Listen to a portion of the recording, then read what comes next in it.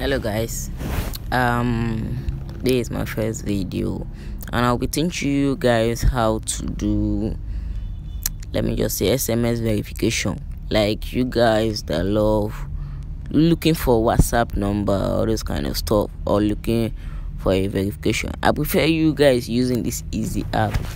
It's called SMS codes.io.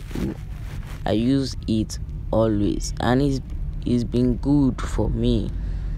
It's steady, it's good, and their number is last. Look at my history. The app is good. Look, I verified WhatsApp, Twilio. There are a lot of verification app here. You can go, it's easy, it's fast.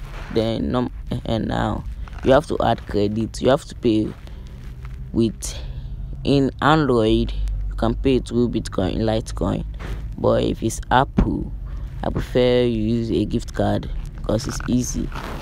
Then you go back to your dashboard.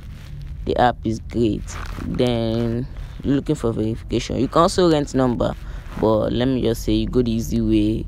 Get codes. You can search the app you want to verify.